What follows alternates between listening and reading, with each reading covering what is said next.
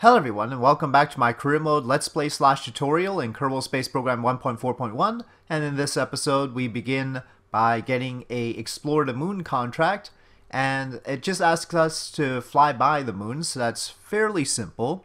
But of course there are some tricks to it, especially since we haven't unlocked patched conics yet, and I'll try and show you how to do it without unlocking patched conics first, since at least the moon doesn't require it. And so it's good to know how to take care of that in the more early on sort of way, just in case for some reason you haven't gotten enough funds to unlock the patch conics yet.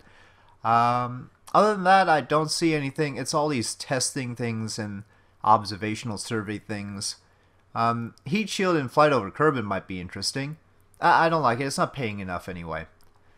Okay, so the question is, do we need more technology? Should we unlock the... Well, we can't unlock the tracking station upgrade yet, because it requires 300,000.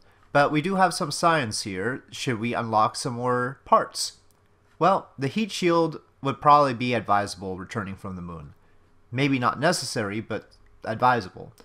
It gives us another scientific instrument, the barometer. There's a service bay, though I don't imagine we'll be using that right now. Another consideration is the radial decoupler, which allows you to have boosters on the side of the rocket instead of in line. So far we've been building straight rockets, but we could add boosters to the side, which is handy, so our rocket doesn't like end up like this tiny little pencil straight up and then, you know, risking wobblies and stuff like that. Much more of a risk in earlier versions of Kerbal Space Program than this one, it seems. It might be good to get this fuel tank because, well, we have a part count limit. We've got a limit of 30 parts to our vessels, and right now we've got a lot of little fuel tanks. This will cut down on our part count. But I think the heat shield is most necessary, so I'll go this way. Okay, and actually, well, we could get another one. Let's do the part count reduction and get this fuel tank. I think that's probably for the best. Also, it gives us this larger solid rocket booster, but right now we don't have radial decouplers, though there are tricks to making sort of radial decouplers.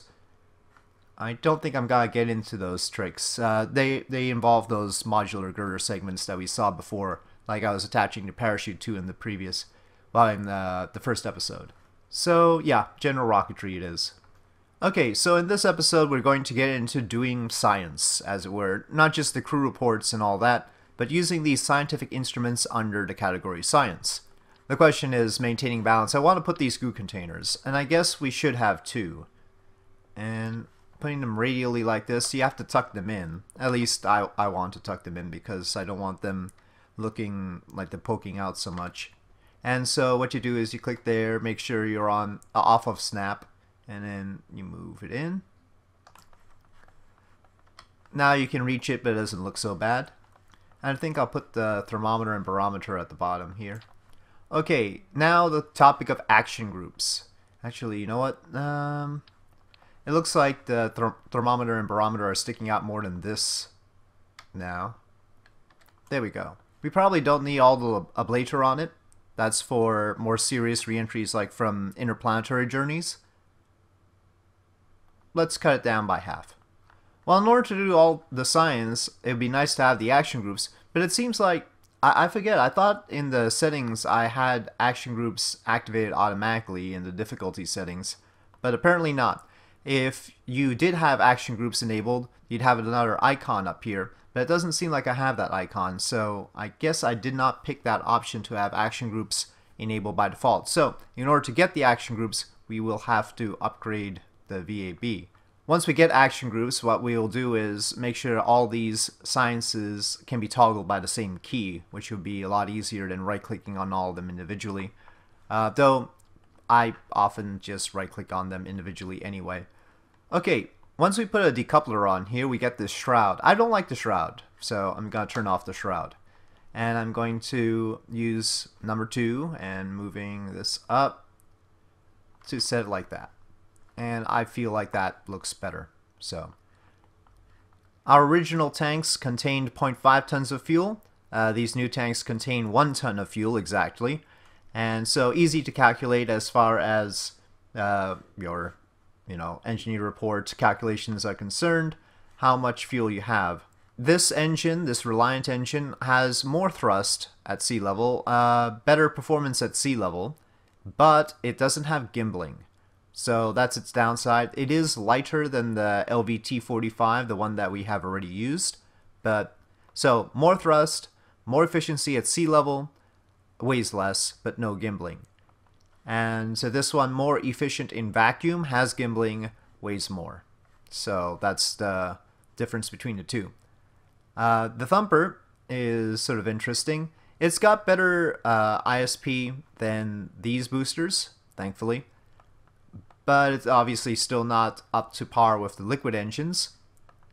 It's got 6.15 tons of fuel inside, and that means that the structure plus the engine is 1.5 tons. So it's getting up there as far as its dead weight.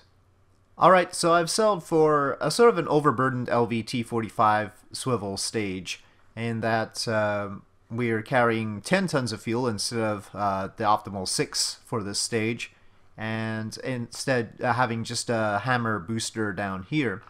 As far as Delta V is concerned, it'd probably be better to use the Reliant engine on a second stage at the bottom, but that would cost more. And I'm trying to see whether this cheaper version, cheaper because the SRB is cheaper, would be preferable. The LVT-45 can lift all of this fuel.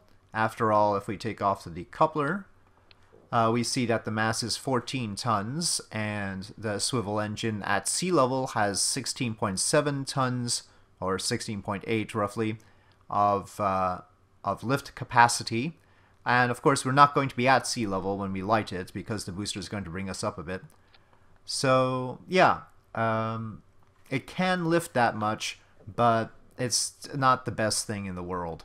And the reason we're doing it this way is because of our limitations right now, especially the mass limitation. I think it would be prudent on this first try to maybe not go with the goo containers. The goo containers, these guys, yes, lots of extra science and all, but, you know, 0.05 tons doesn't sound like much, but when the capsule itself is 0.84, that's more than 10% additional mass. So let's just leave that off for now. We do want to get to the moon. That's important. And, you know, I don't have any Kerbal engineer, and I'm only doing very rough calculations right now. Really, I'm just trying to shove as much together that will fit under the 18-ton mass limit here. And I could, if I, like, reduce the weight of this heat shield by dropping a blader, maybe sneak one more tank on. I don't know, let's see. Nope, at 0.05. I mean, I'd have to dump... wait, I've already taken out the mod propellant from there. I'd have to keep it to 20 ablator. I think on the first try we'll see exactly how much ablator goes off, and then judge from there whether we could sneak another tank on. But this is it'd probably be safer to pump that up again. But the ablator does have mass, obviously, and the total heat shield mass is 0.3. The ablator is 0.2 of that, so the lowest mass you can get it to is 0.1. And if I do it halfway, that means the mass of this heat shield is 0.2. But anyway, I think this is going to be our first try for the moon, and I forget whose turn it is, but Jeb snuck in first, so we'll let Jeb go. Okay, let's see what happens. Ooh, stormy sort of night skies going on here. We don't have fins on, and this SRB does not have any gimbling, so we're going to be just trying to hold it steady for the first bit of it. And interestingly, these aren't lit up, but I guess maybe that's because we're not in flight? I'm not sure. Okay, or we don't have a prograde vector, probably. Now, the nice thing about the moon is it's equatorial. It doesn't have any inclination. It's not unlike Minmus. Minmus, you can see, is in somewhat of an inclined orbit, but the moon is directly equatorial and we're launching from an equatorial location. So as long as we go 90 degrees, we'll be directly in line with the moon. So good times. Here we go.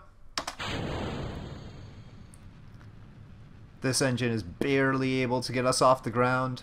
The flame effects are a little bit weird here. Okay, now I'm going to turn. So initially we're just going into a regular old orbit.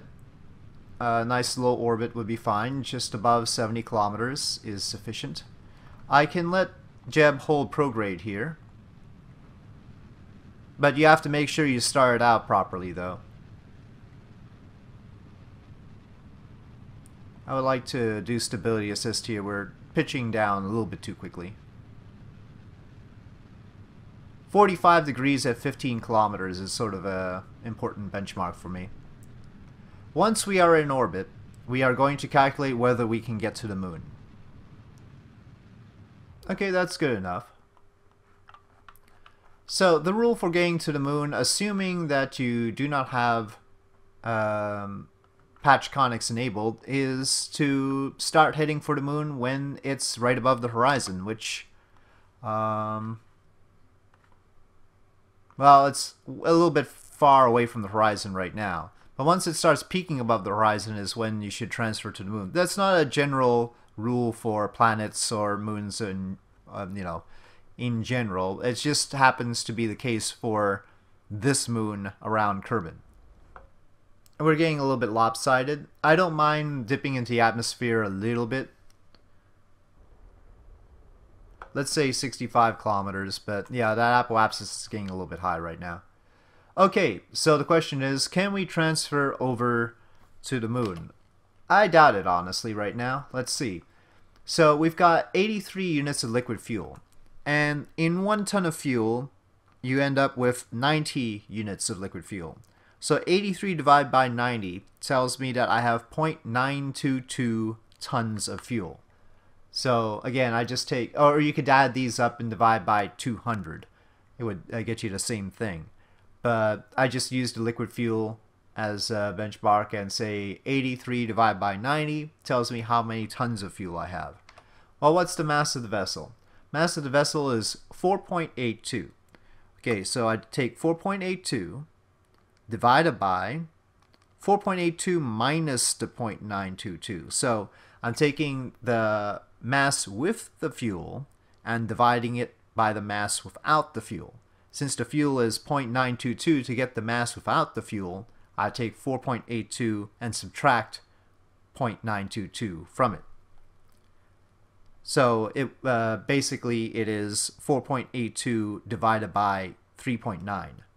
And the answer is 1.23. Then hopefully you have a calculator that has an LN button. That's natural log. And I think Windows, the scientific calculator mode on Windows will have it. And so, or you could just type it into Google actually. If you just type into Google LN of 1.2365 or whatever you got with the previous calculation, the answer is 0.212. And then we multiply it by 9.81 and then the ISP of the engine. In this case, 320. We get an answer of 666 meters per second. And I'm just going to tell you outright that to get to the moon, you need between 800 and 900. Usually closer to 800. But 900 is good buffer for these missions. So we do not have enough to go to the moon. But we do have enough to try for a high orbit bit of science. Also, we have other science to do. So let's do the other science. We've got a barometer here. Log pressure data. Now, transmitting the data takes electric charge. So, do I want to... And we don't have a connection anyway. Let's just keep that. Maybe we should just do some data here. Keep that data. And then we'll do a crew report in high orbit. So we'll use the fuel. High orbit is above, I think, 240 or 250 kilometers. So we're going to, at our periapsis, which is the best place to lift our apoapsis, which is already high. Now our periapsis is inside the atmosphere technically, so it's causing a bit of drag, but not a whole lot. We're going to boost our orbit up. Pay attention. Okay, how about 2000? Okay. Now, can I transmit the science safely? Because I want to transmit the science because then it'll clear it out for the high orbit science, so that would be nice. Oh, right, I don't have any antennae on here. I have to get used to that because in Realism Overhaul, which is a set of mods, the pods all have antennae.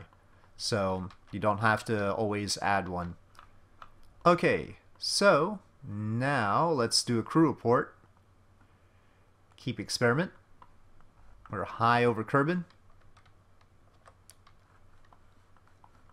And then at our apoapsis, we'll bring our periapsis down to make sure that we re-enter.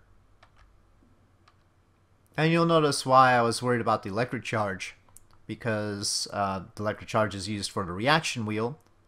We do not want to deplete it by transmitting the science, because in that case we might not have very much control.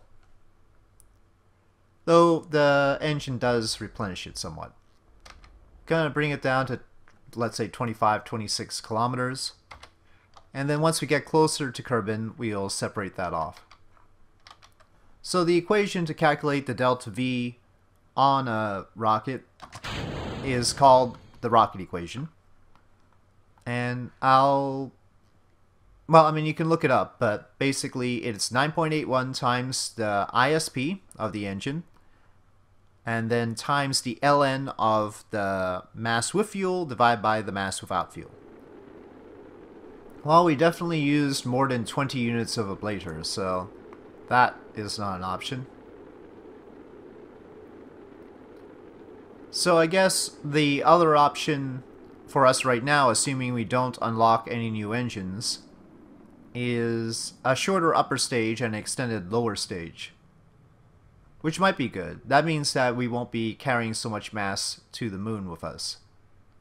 Right now we were carrying a very large body with us to the moon, and that's not the best thing. It looks like our ablator diminished by about 33-34 units.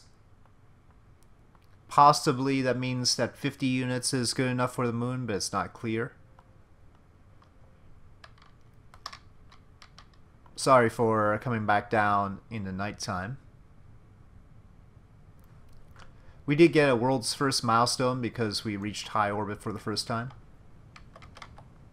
So we're short about 240 meters per second of delta V, which is not much, considering our launcher has about 4,000 or so. We still don't have the ability to EVA the Kerbals, otherwise that would get us a lot of science.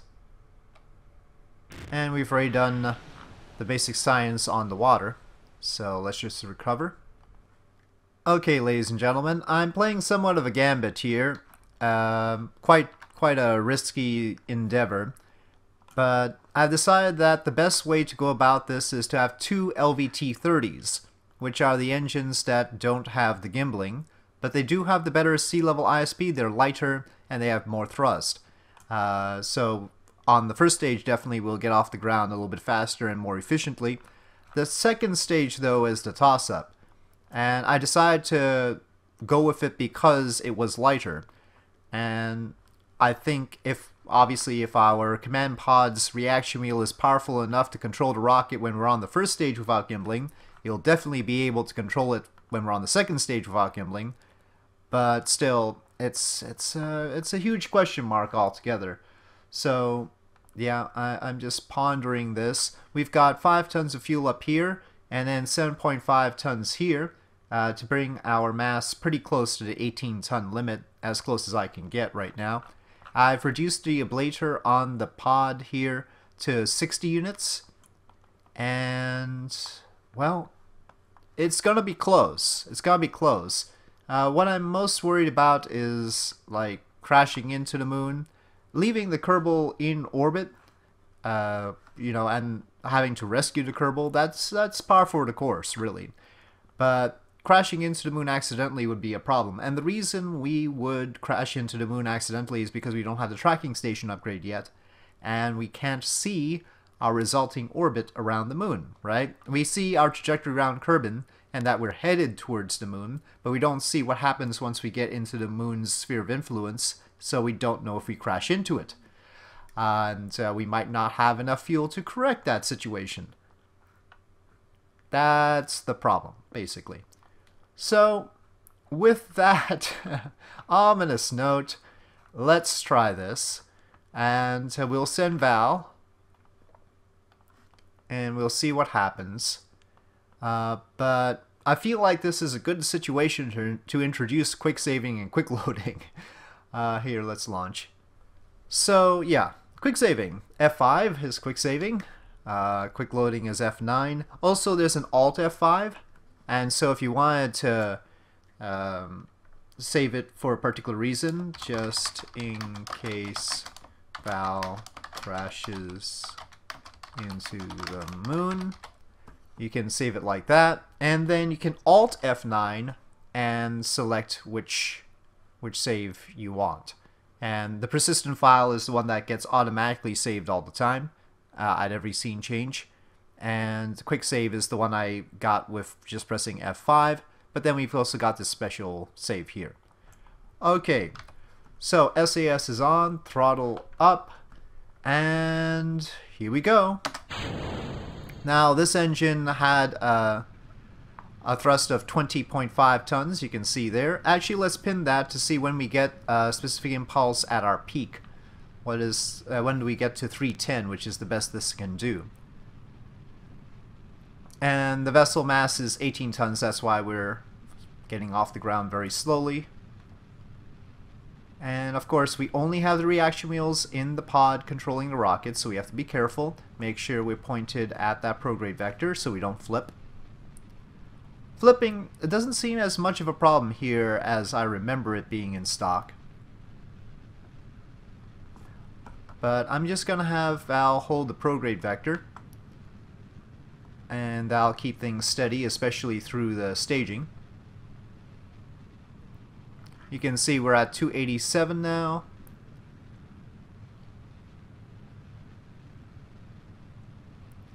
So really, for most of the launch, we're mostly interested in the vacuum ISP. You can see we're getting close to the vacuum ISP pretty quickly.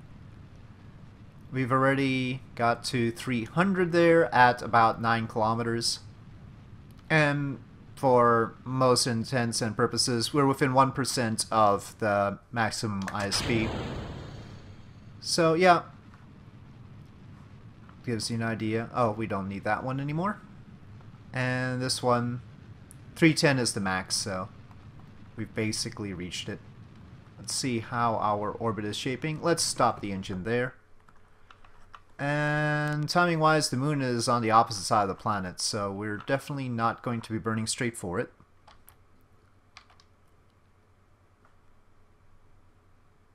This is still not an optimal trajectory, but you saw the flame effects there, so we're encountering quite a lot of drag as it is.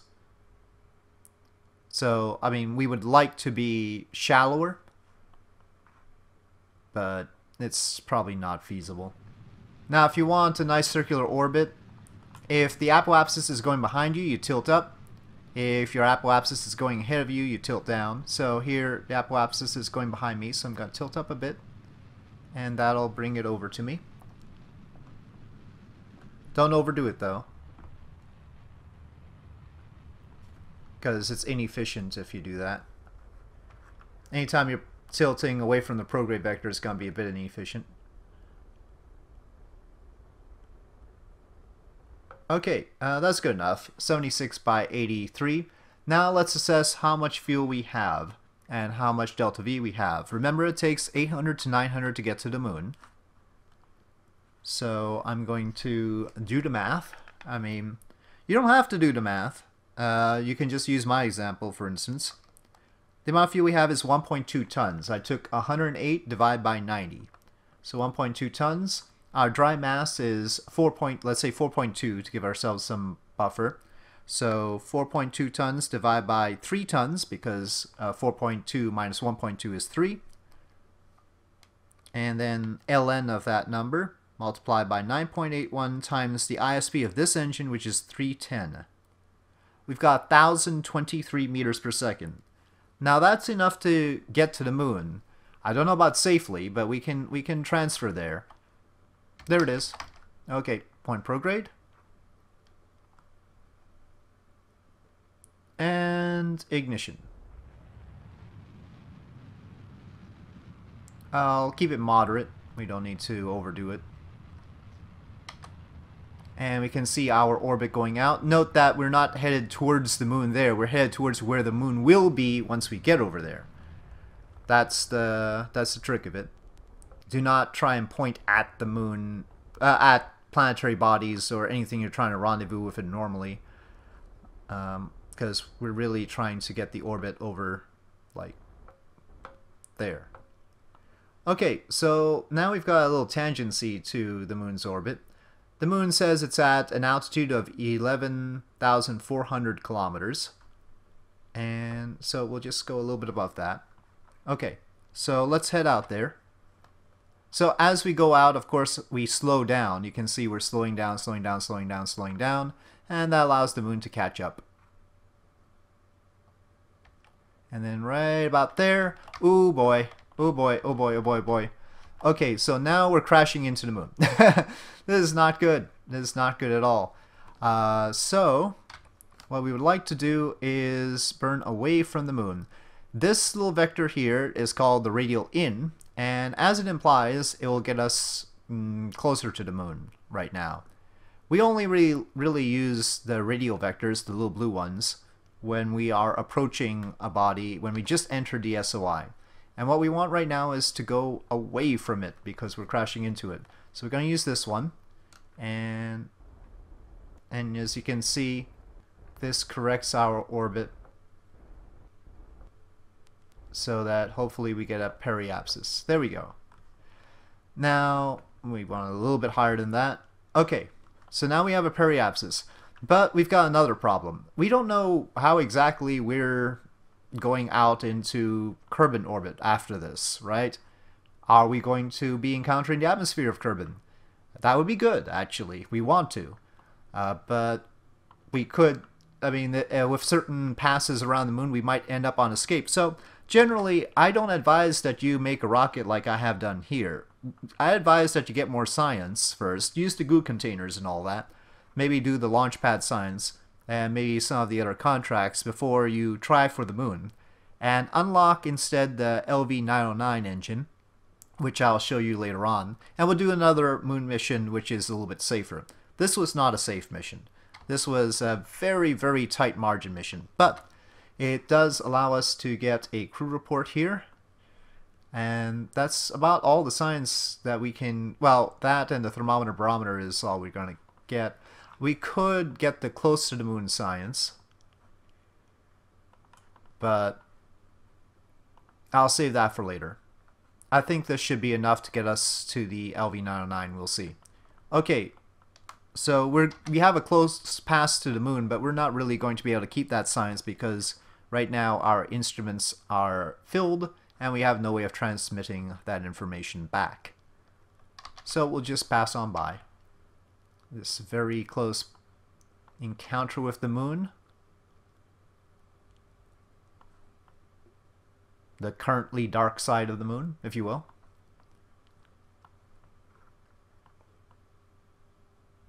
And we won't really know what's going to happen in Kerbal orbit until we get out of here. That will change once we upgrade the tracking station. Okay, well, that's a pain of an orbit, isn't it? So, we would be stranded right now. It's kicked us up to a high orbit, and this periapsis is way too high to come back down. What we want to do is, well, if we want to bring the periapsis down, we should do that at our apoapsis. So let's go out to our apoapsis and see if we have enough fuel to do that. I don't know. Right now, it is a mystery. Right now, we're actually poised to maybe... No, not really. We wouldn't be encountering Minmus at all. But if you're wondering, of course, it is possible to transfer from the moon to Minmus. That is a thing that can be done. not helpful in our current situation. So here at our apoapsis, is it possible to bring our orbit down sufficiently so that we can save Val? Note that the velocity here is 204 meters per second, which is not much. And as far as our remaining delta V, we probably have something like 100 or so. Let's see. So we're bringing our orbit down. You can see we're slowing our orbit down while we do this. Ooh, look at it, it's so tight. Nope. Val is stranded. So we're going to have to rescue Val. It was very close, but not close enough. So Val is stranded here, and we're going to have to mount a rescue mission at some point. But probably not right now, because we only have pods that can fit one Kerbal. We could, put 2 pods together and all, but it would be tough for such a pod to rendezvous with something like this. This is going to be a tough rendezvous, and might be the subject of a how to rendezvous thing. I think that would be interesting. But let's get some more technology first. Val has found... Well, we only got 33.6 science? Oh, right. We have to recover the science. Darn it, Val. We have to recover the science for us to have enough science points to actually rescue you. This is a problem. Well, we'll do some other science. Let's do the other science that I would have suggested you do before launching a moon mission, so that we have the science to rescue Val. I think that's going to be in a different episode, though. So we'll leave it here, with Val stranded in space around Kerbin, having flown by the moon at least. We did unlock that. We probably got some funds for... oh, and we got the contract fulfilled. We did get some funds because world first milestones and all of that. But yeah, Val's in a bit of a trouble. So, with that being our cliffhanger, I'll say thank you for watching. I hope you enjoyed this video, and I'll see you next time.